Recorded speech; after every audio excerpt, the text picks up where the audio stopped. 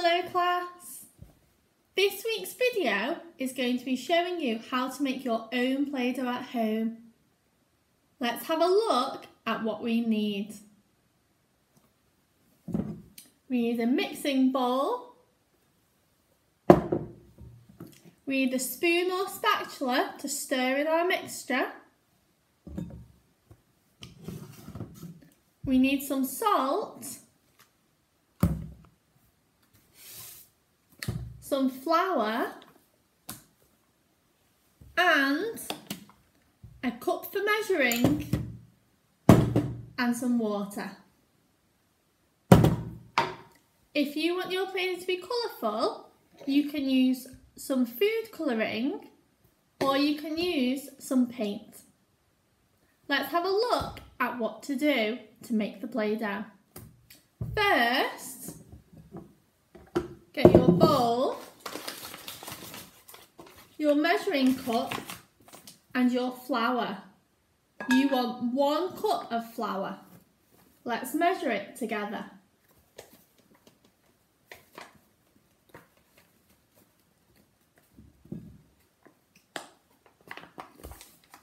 When you have got your first cup of flour, pour it into your bowl. Be careful not to get it all over your table.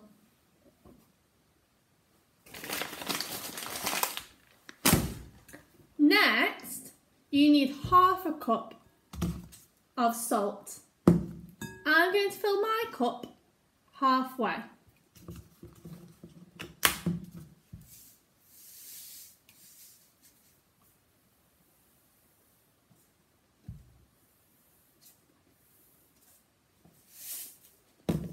When your cup is halfway full, pour it into your mixing bowl with your flour. Now you've got your flour and salt in your bowl. Next, we need the water. We need to pour half a cup of water. Now, pour a little bit into your bowl and mix.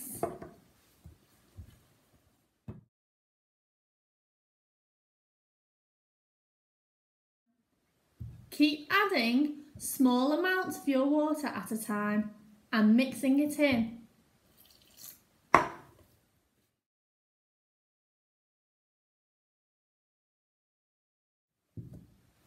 When you can pick your Play-Doh up and it doesn't feel sticky anymore, then it is ready.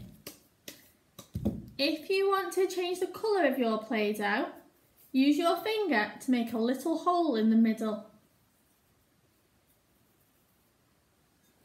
This is where we're going to put our food colouring or paint. I'm going to use green for Astley Park. So I'm going to pick my Play-Doh up and put a tiny drop in the middle.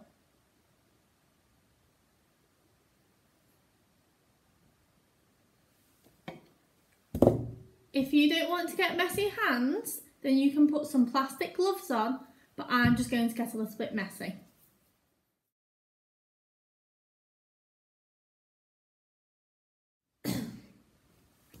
When you have mixed all of your food colouring or painting, your Play-Doh will be ready to use in the colour that you have chosen.